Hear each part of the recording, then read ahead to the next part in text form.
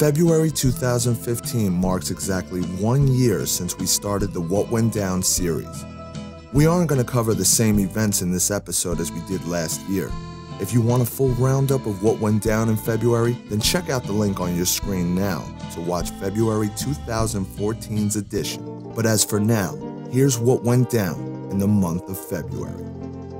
In this year's webisode, we are going to start with looking at Jack Dragna. Dragna was born in Corleone, Sicily, and moved to the US at the age of 7. He would stay in the US for around 10 years before heading back to Italy, where he was stationed back in Corleone as part of the military during a duty in the First World War.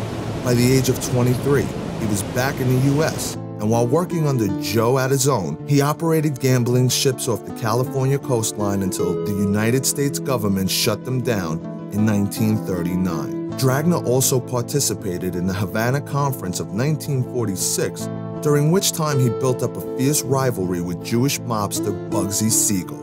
Siegel wasn't the only mobster that Dragna had run-ins with.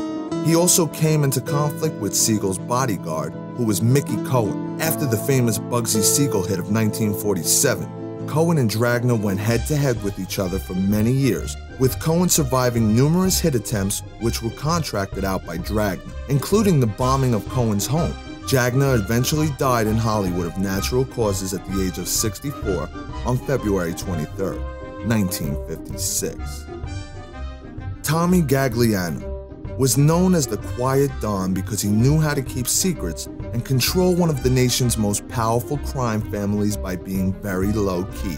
Gagliano was an early leader of the Lucchese crime family, but we don't know much about his life after he took over the family, except that he sat on the commission during its most critical early period and stayed there for 20 years without interruption by law enforcement. So secretive was Tommy Gagliano that no one seemed to know for sure when exactly he died.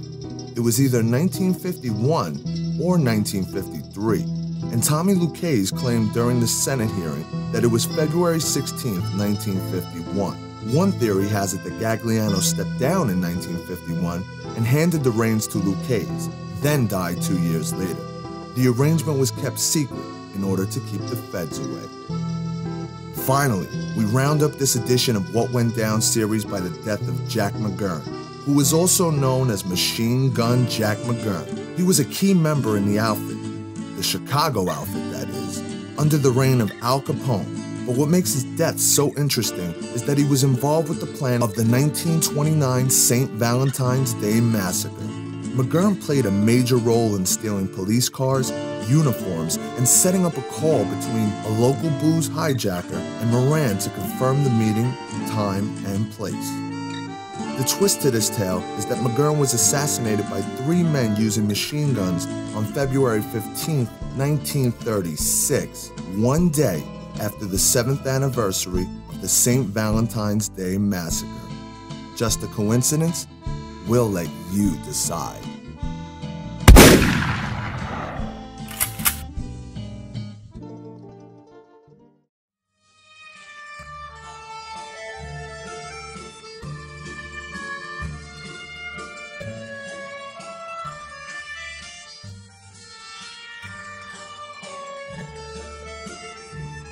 You're now rocking with the best, NCS Costa Nostra. Welcome to the Sting of Oz. The search is over. Every series helps bring you a step closer to the life of the mob without dangerous exposure of what went down, plus mobster of the month. Original content if you're searching on a hunt for the who's who or the best dressed guys, the type of guns they use, the feuds and mob wives. We supply everything as soon as you log on to the National Crime Syndicate.com. From John Gotti to Don back to Mustache Pete, Big Joe, Al Capone, and Paya Lansky. So sit back, relax, and enjoy the ride, cause the code of silence here no longer applies. So make sure you subscribe and stay tuned in, cause over here we like to keep this thing moving.